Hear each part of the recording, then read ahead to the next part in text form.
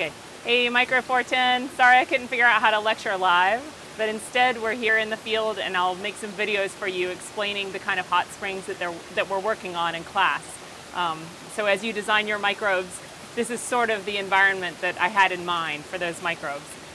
So you can look here to this outflow right here.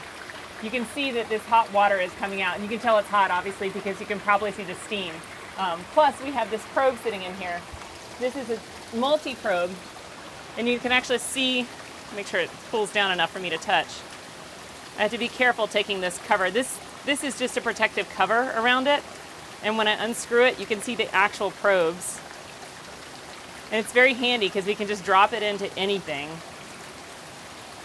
And each one measures a different thing. We have dissolved oxygen, which you know is super important because that's the best oxidant that we have around.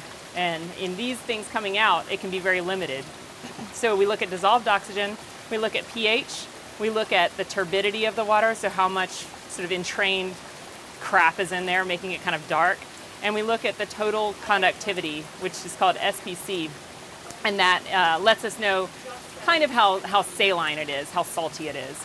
And these are all the variables that you guys are going to be have to deal with in your special environments where you have to deal with high conductivity, you have to deal with the ions coming in or osmoregulation. Those are all things that we're looking for in these hot springs, and we're finding that they're really variable. So the microbes that live here have to deal with a huge range in these factors. So if you look at this spring, you can tell, oh crap. So you can tell, you can see the orangey stuff right here.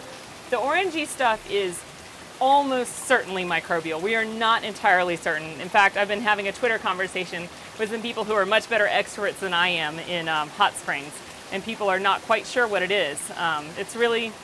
It's probably something entirely new that nobody knew about before. But one cool thing you can see is that in the center we have all this orange stuff. Do you see the green on either side? Just a little bit of green there and a little bit of green there, but no green in the center. So green almost always in nature means photosynthesis. So these are the phototropes that are sitting on the edges. And the reason why they can't be in the center is because they can't handle the heat. So you can generally look at a spring and find the temperature gradient as you move away from it by where the green starts.